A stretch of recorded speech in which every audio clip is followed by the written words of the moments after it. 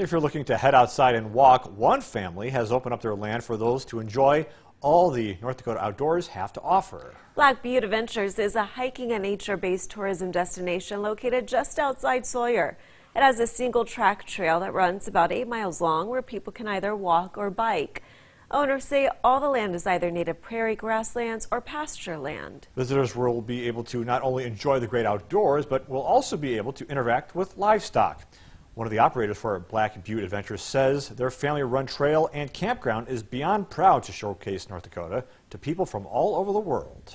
So many things here in North Dakota that we probably take for granted as native North Dakotans, but we're able to share that with other people who can help us step back and understand how lucky we are to live in this state.